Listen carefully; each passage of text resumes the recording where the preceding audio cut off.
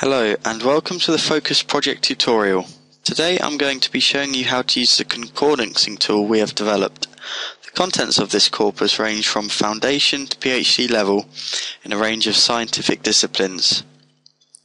The purpose of this tool is to enable students to gain an understanding of subject-specific language. So let's begin.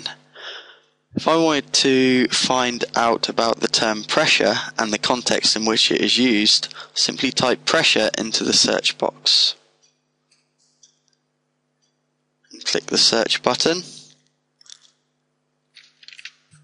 As you can see, the term pressure is now presented with text before and after, as well as level, type and subject fields. All of these fields can be filtered by ascending or descending order. As you can see,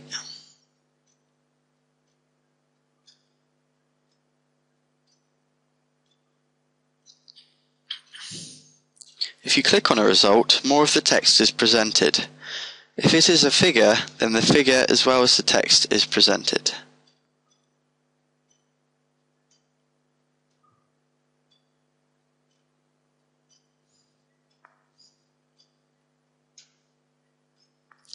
You can also do an advanced search, so if you're interested in pressure and PhD level work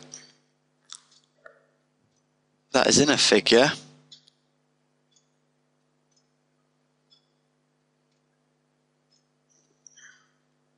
then you can search for that specifically.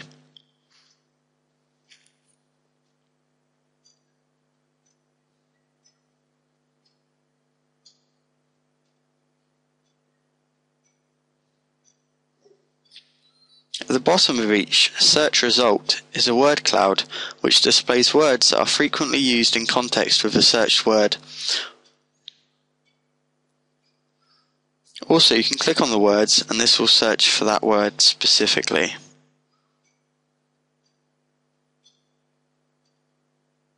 So for the search result located, the frequent words are sphere, beam, focus, and the size of the word demonstrates how frequently that word occurs. I hope you found this tutorial useful and thank you for watching.